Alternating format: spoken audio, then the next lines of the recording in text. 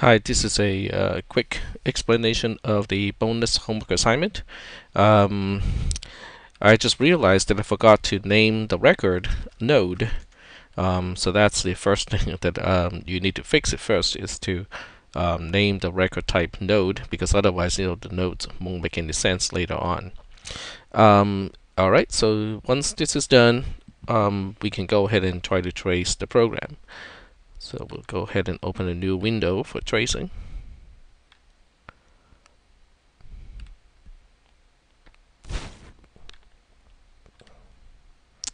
And this one might take up quite a bit of space. Alright, this is the precondition. We have a global variable b, and it is an array of 5 nodes. We have bracket 0 all the way up to bracket 4. And then each one is each element in the array is a record. It has a v and an n, so that's why you see v n to be in the same element in the array. And that's our precondition. So we'll go ahead and get started with line 17.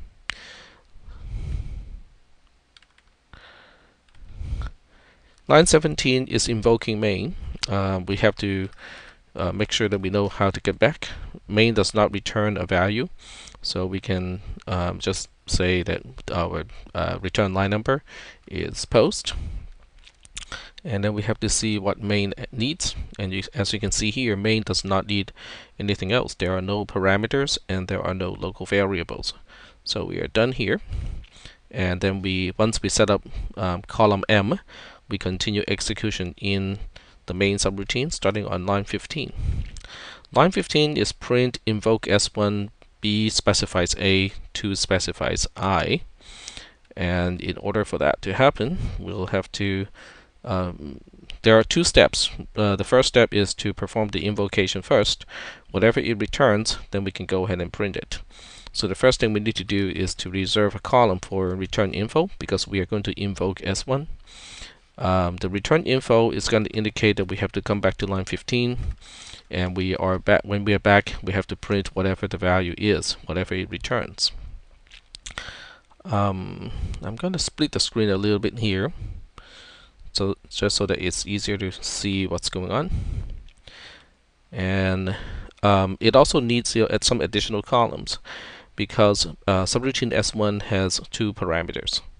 The first parameter is passed by reference. It is parameter A. Parameter A, because it is passed by reference, it is a reference to something else.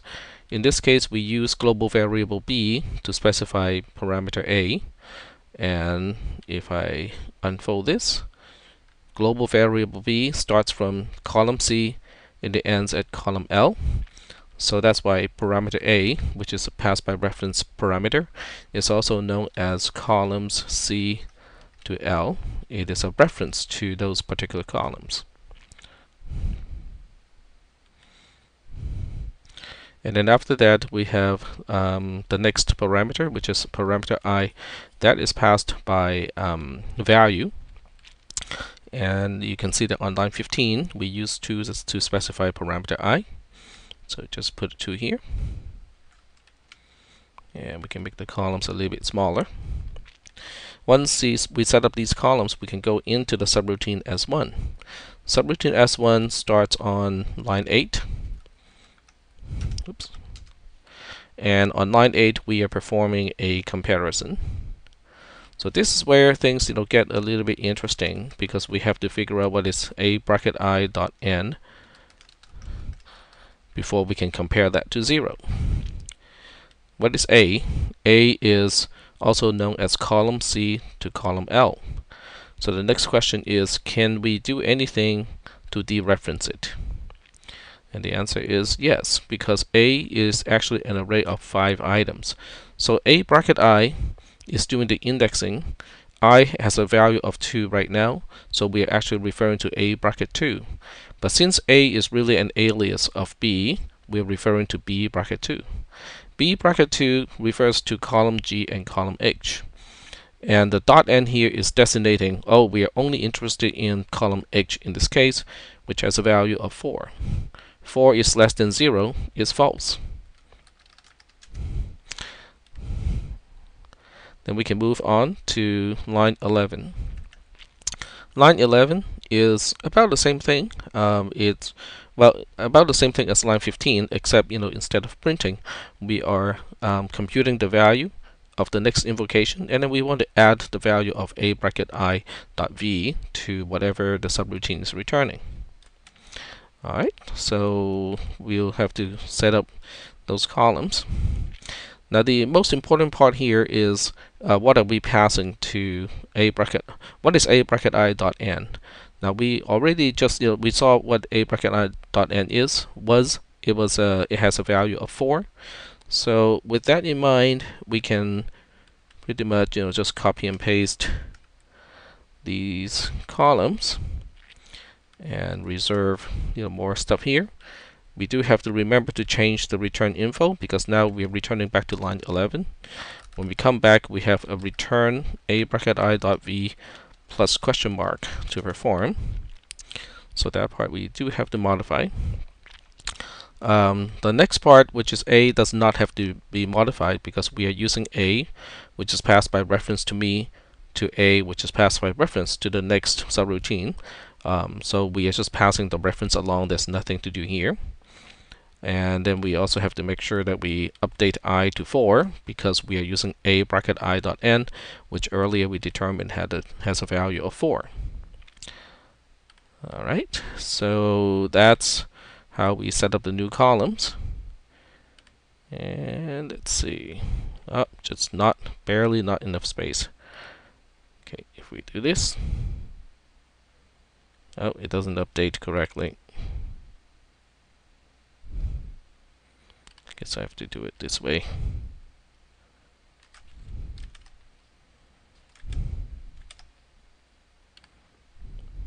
There we go. Okay, so once we set up columns Q, R, and S, we can go into the subroutine S1 again, starting once again on line 8. This time it's asking the same question, but the difference is I is now different.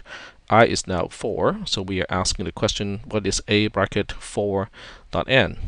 A is an alias of B, so we are really asking what is B bracket 4 dot n. It has a value of 3. 3 is less than 0 is false. So once again we go to line 11.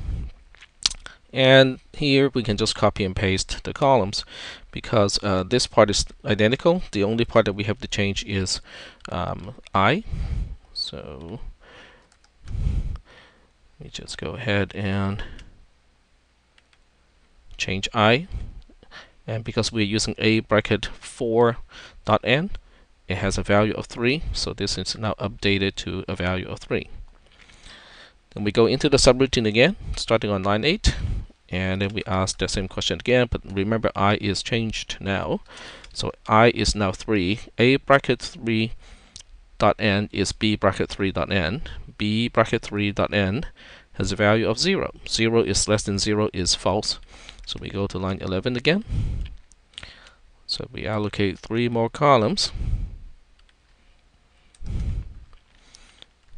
Except this time we have to update I to 0 because a bracket I dot n in this case is 0 because I is 3 before we set up column Y. I is 3 here. Once we set up these columns, we go to the beginning of subroutine S1, starting on line 8.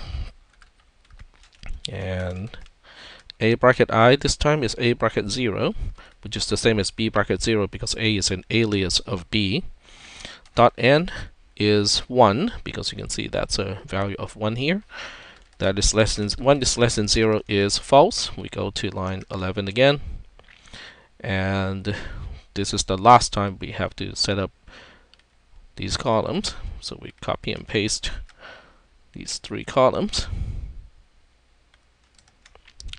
And this time we have to pass along 1 as parameter I. Let's resize these first. So this is now 1. And then we go back to line 8 because that's the beginning of the subroutine. Except this time a bracket I, which is a bracket 1 dot n, which is the same as b bracket 1 dot n because a is an alias of b. B bracket 1 dot n has a value of -1. -1 is less than 0 is true. So at this point we stop the recursion, and instead we return on line 9 we return a bracket I dot v. In this case I has a value of 1, so we are returning b bracket 1 dot v, which has a value of 7. So we'll copy and paste return info cell.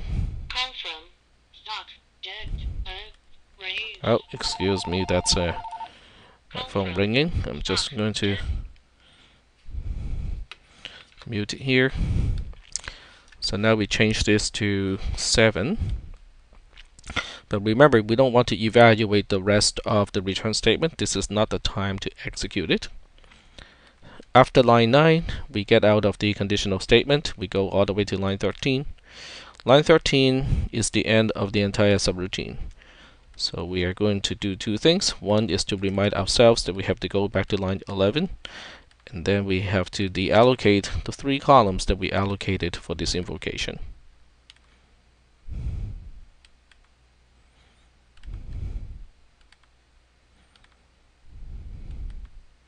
There we go.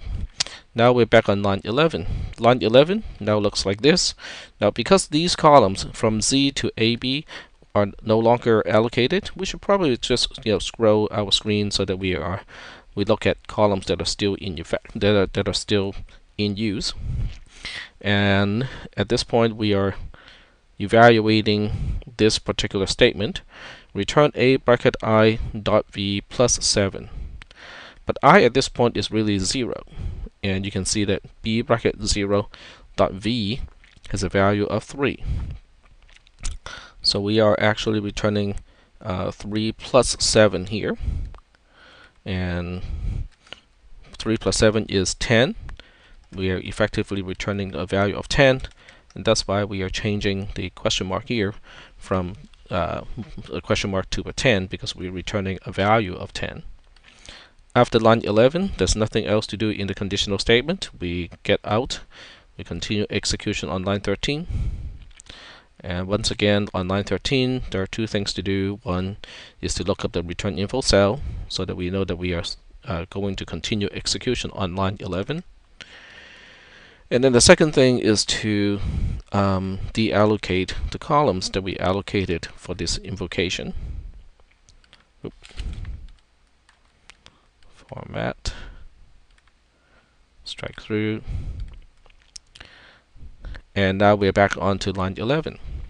Line 11 looks kind of like this, except I is no longer 0 because these columns are now deallocated.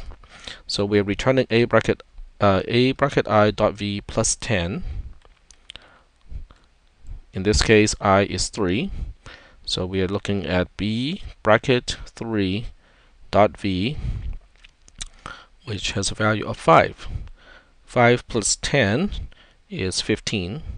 So we are actually returning a value of 15. And every time we return, we copy and paste the return info cell, change the question mark to the value that we are returning, 15 in this case.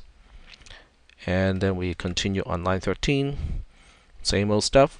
We look up the return info cell. It tells us that we have to continue execution on line 11. And then after that, we have no use of these columns anymore. They are now deallocated.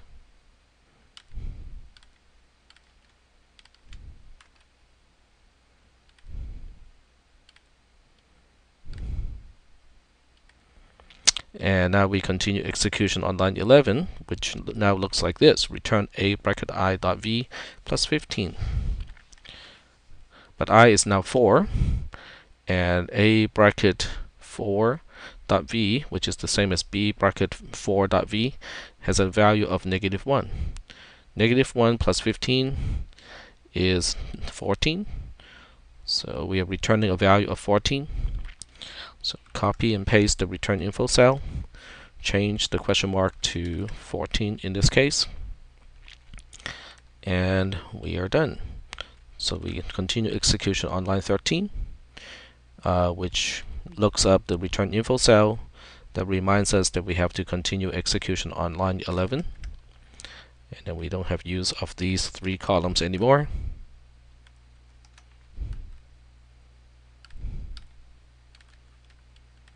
So we can mark these as not used anymore. And we are now back onto line 11. Line 11 now looks like this, which has which is a return a bracket I dot v plus 14, but I is now 2. So we look up a bracket 2 dot v, which is the same as b bracket 2 dot v. It has a value of 2. 2 plus 14 is 16. So we're effectively returning a value of 16.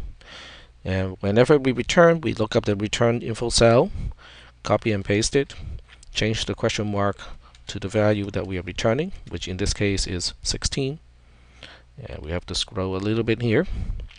And then the return statement is done. We continue execution at line 13, which is at the end of the subroutine. 2 things to do. One is to remind ourselves that we have to continue execution on line 15.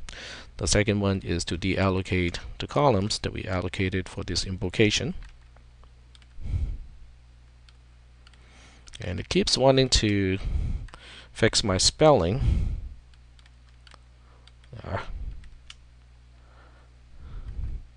There we go. Like so.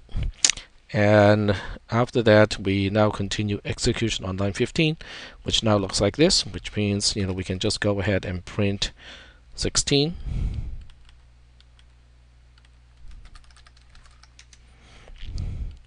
And after line 15, we go to line 16, which is the end of the main subroutine. And at that point, we look up the return line number in this case, which tells us to continue execution at post. Then there's nothing there.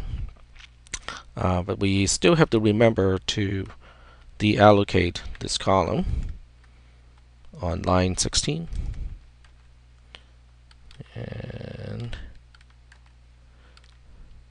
there we go. This column is now deallocated. And then we continue execution at post, which means we are done. We are at the end of the entire trace. So I hope this is helpful to you, because there will be one question kind of like this in the exam. Alright, thanks for watching.